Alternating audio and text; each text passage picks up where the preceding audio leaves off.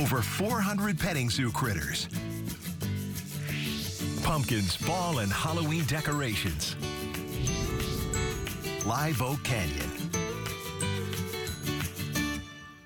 The Hyundai Traffic Center on the KTLA 5 Morning News. There's never been a better time to test drive that Hyundai you've always wanted.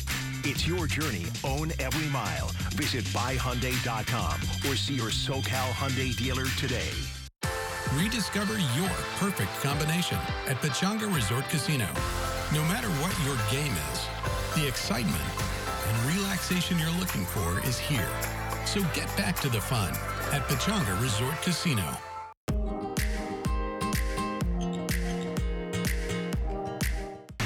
Good morning, I'm Eric Spillman. Israel's defense minister tells soldiers there to prepare for a long and painful ground battle against Hamas. And President Biden will address the nation about the Middle East tonight. Good morning, I'm Frank Buckley. The U.S. House of Representatives still without a speaker today. Congressman Jim Jordan can't get the votes needed to win the speakership, so now he's supporting a bipartisan backup plan to get bills moved onto the floor. We'll explain. A live report from Washington. Good morning. I'm Jessica Holmes. One Southern California city is considered the most expensive place to live in the entire country. We'll tell you where and why just ahead. Good morning. I'm Andy Reesmeyer in for Sam Rubin today. So she's played with the Zac Brown Band, and she's also just fresh off of her tour called Barefoot and Pregnant. Singer Caroline Jones is here in studio with a live performance that you don't want to miss. That's coming up.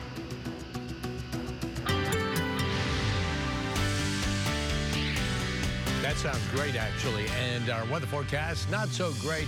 I mean, if you're into the heat, summer continues. If you want some of that cooler fall temperature and weather, that's going to take just a little bit of time to happen. All the way through the weekend, we will see these temperatures dropping off. But in the meantime, it's going to be pretty hot. Sky Park, Santa's Village, Lake Arrowhead is in the background. In the foreground, the temperatures of 77 with a high today. Coastal, downtown 86. 101, San Fernando Valley. High Desert 94, 99 Inland Empire. Orange County Inland 90 degrees. Frank. Now at 10, a prayer service getting underway this hour on the campus of Pepperdine University. It's being held in honor of 4 students who lost their lives Tuesday night on PCH. KTLA's Carlos Herrera, live in Malibu with the details for us. Carlos, good morning. Hey, good morning, Frank. And that prayer service set to start any minute now at the Firestone Fieldhouse on campus, where there will be hundreds in attendance, according to the university officials, including friends, family members, and of course, classmates of the 4 young victims. Later tonight, there will be a candlelight vigil at 8 p.m. at the amphitheater. So today, of course, will be all about mourning and trying to process these unfathomable losses. Here you see them now, the 4 young lives lost, 4 young women in their early 20s, all of them students here, of course. Deslyn Williams, Asha Weir, Neve Rolston, and Peyton Stewart were seniors at Seaver College of Liberal Arts, and they were members of the Alpha Phi sorority. The young women were walking along Pacific Coast Highway Tuesday night when a speeding crashed into them and killed them. Surveillance video showed the moment the BMW goes speeding by on PCH just seconds before the crash. Authorities say 22-year-old Malibu resident Fraser Michael Bohm was behind the wheel. He was seen here getting a field sobriety test. He was booked on suspicion of vehicular manslaughter, but was later released, with sheriff's officials saying that the investigation is still being conducted. This morning, Malibu Mayor Steve Euring making an impassioned plea to the public to slow down, be extra careful and cautious while driving on PCH. He tells me the stretch of road known as Dead Man's Curve has for years been the scene of too many horrific crashes that have claimed lives in the past. He's now calling on the state to help make some much needed changes.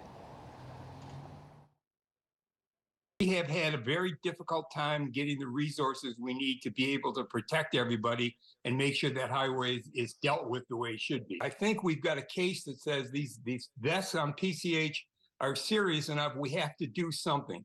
And I think I think he'll hear that message, and I hope he'll give us the help we need to sort of slow this thing down.